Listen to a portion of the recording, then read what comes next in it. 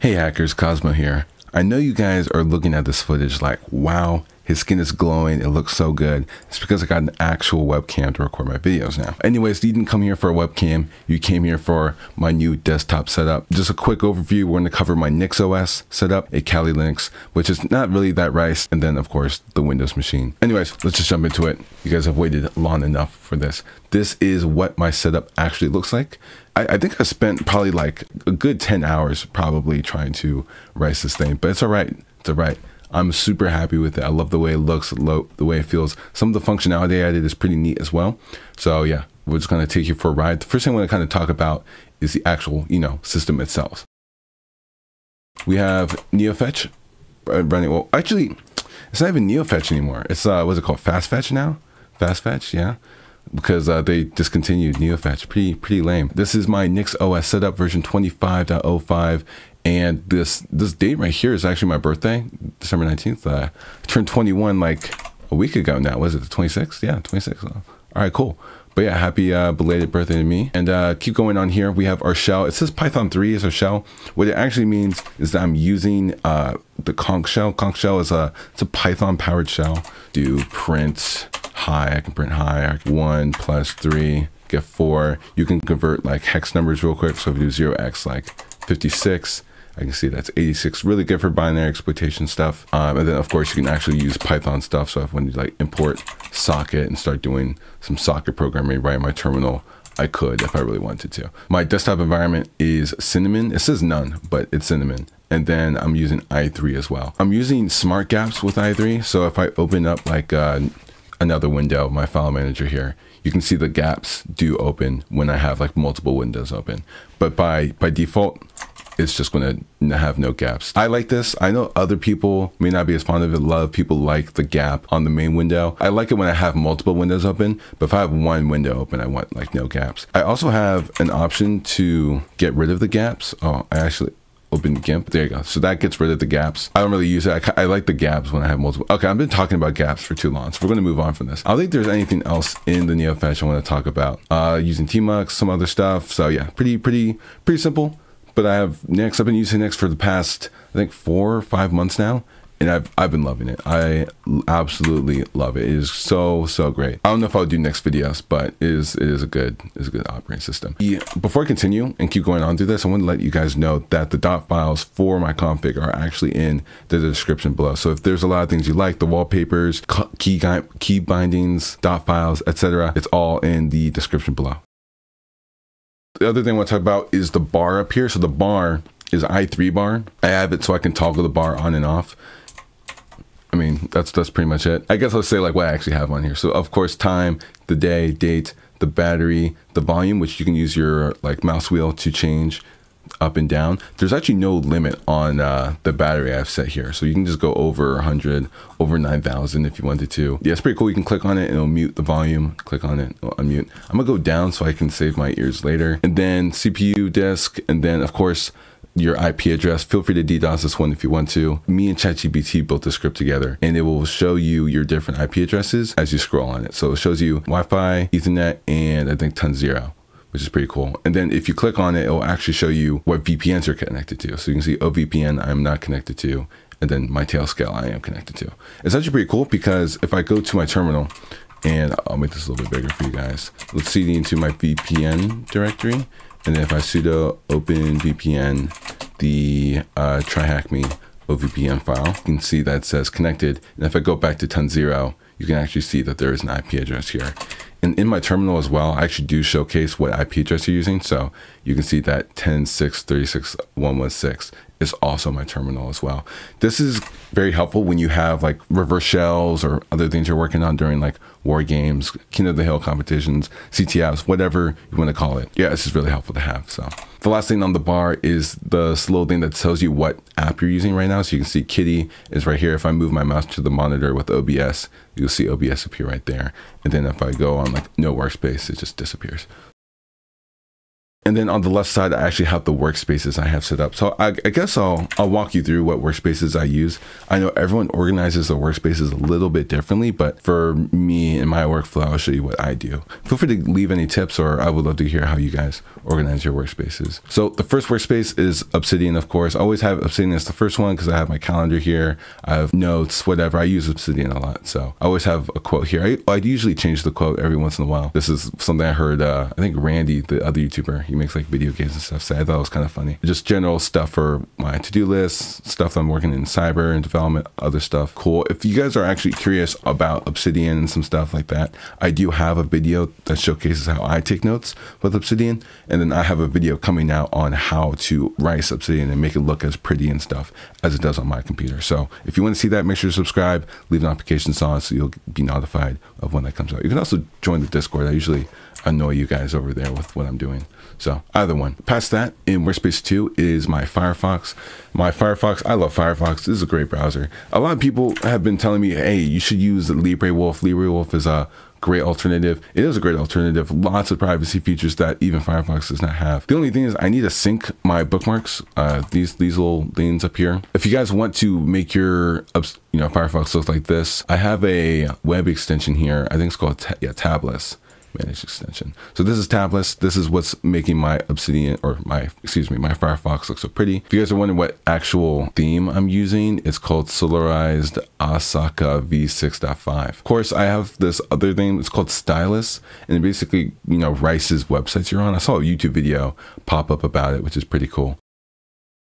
But yeah, that's Firefox. Nothing too crazy going on here, so I'll move past this and we'll get to the terminal. I'm sure this is probably the fact, or the part of the video most of you guys will be interested in, is like, how do I have my terminal set up? I don't know if there's anything crazy that I haven't mentioned already, other than the fact that I'm using conch shell and stuff. Some cool things I put in here is that if I cd into like a Git directory like Nix, my shell will show what actual branch you're in, so you can see it shows the main branch right here. And then I also have the ability to show what virtual environment I'm using. So I have a virtual environment called www. It has a bunch of web Python libraries installed on it. I can just see what Python environment that I'm using. If you guys are actually interested in what I'm using to like manage all these virtual environments, it's called Vox.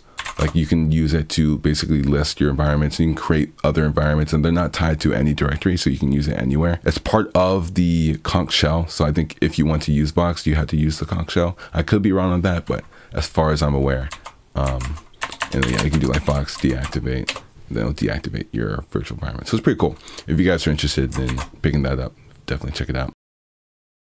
I guess the other thing that people are going to be interested is my NeoVim setup. So I'll go ahead and cd into my actual website directory, and then I'll be in here. This is my NeoVim setup. You guys can see Cosmodium CS right across the screen. And then you can see I have some basic functionality here to open files, create new files, look at my Obsidian Vault through NeoVim, recently used files, some other stuff like that.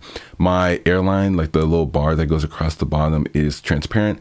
I just think it looks sick. I'll go ahead and open like the views.py, for example. You can just see what the editor usually looks like. Some other things in here, I have like Harpoon in here. I have like a fussy finder to open files and to search files, like hello. You can see these are all the files with the word hello in them. I have a floating terminal in here, so if I want to do some other development stuff in here, I can really easily. The one thing I should mention with this is that my NeoVim is actually using something called NixVim. So Nix has a way to build your config files through Nix instead of using the individual config files itself. It's a great way to manage it. Stuff like Home Manager and all this other stuff. If you're familiar with Nix, then you know what I'm talking about. If you're not, I apologize. But basically my NeoVim config is built through my Nix config. Workspace 4 is basically like a workflow workspace. It isn't nothing specific per se. It's just if I'm working on stuff, like if I have a bunch of windows open or whatever. Workspace 5 is an office workspace. So if I'm working with like GIMP, LibreOffice, if I'm editing a video, stuff like that. Workspace 6 is a file explorer workspace because I usually have to work with files pretty often. Workspace 7. Okay, so to explain this, I'm going to open a render. So a render. So to get a better understanding of my monitor layout, right, you can see 1.5 is the one you guys are looking at right now. Then to the left of that is my laptop, which is DP1. And then to the left of that is my other monitor, 1.6. So Workspace 7 by default opens up on 1.6. And here I have a bunch of media. It's basically the point of it. So if I'm watching YouTube, Netflix, Spotify, Discord, like a bunch, every time I'm working with media, it will automatically open on that monitor. So that way I can keep my focus on these two monitors and then have like distractions on that third monitor. So it's pretty helpful for me when I'm working, if I just want to watch some YouTube or whatever. I have a desk setup video coming out. So if you check that out, then you'll have a better conceptual understanding of what I'm talking about as well. So Workspace 0 opens up on this monitor or the laptop right here. And Workspace 0 is just for OBS and recording and stuff like that. The only two workspaces left is Workspace 8 and 9, which is for my Linux VM and my Windows VM.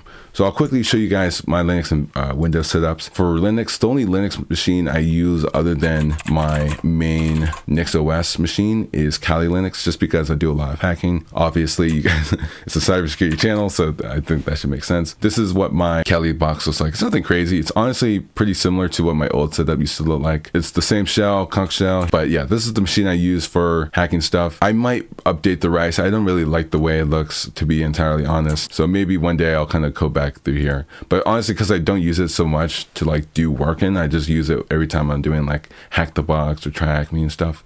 Then that's why I have it here. And then the last thing is my Windows machine. I think you guys will be more curious on my Windows machine here. This is the machine I use for my malware development stuff. So every time I do malware development on Windows, I'm pretty much using this machine. I have a separate machine for like the dynamic malware analysis stuff, because I also use this main Windows machine for static malware analysis, or I even use my NixOS for static malware analysis as well. But this machine is mostly malware development. So typical black wallpaper with, you know, my little avatar on here. If you guys want to know like what specific applications I use on my malware development setup, I actually have a video called Tools for Malware Development, which covers pretty much all the tools I'm using on this virtual machine.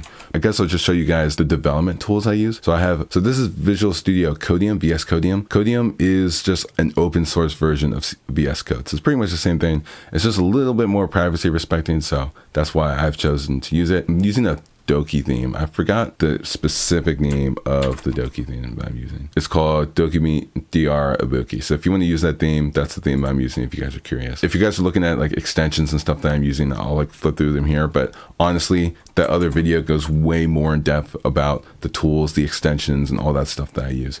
So I won't go too far into this one. The only other thing I think that's worth covering on my Windows machine is the Visual Studio. So Visual Studio I use for most of my malware stuff, or like seed development stuff as well. I've been working through Maldev Academy. It's a pretty interesting course. So this is just some random script from the course, I think. And the extensions that I use on Visual Studio, I only have two. The only two that I use it's the Mayu Kai theme. I think this is also the one that Crow uses. I saw him using it. I thought it was pretty cool. And then VS Vim, because I use Vim so much, I like to have the key bindings in Vim. I also have the Vim key bindings on my VS Codium. So it's across the board. Hopefully this is something you guys enjoyed. Let me know what you guys use. I would love to see how your setup differs from mine and all that. Other than that, I will leave you guys to it. So make sure to leave a like on this video, subscribe, check out some of the other videos we have, and yeah, Happy New Year. If you enjoy content like this, then you will absolutely love the Happy Hacker site plan. For just $7 a month, you get access to exclusive videos, articles, courses,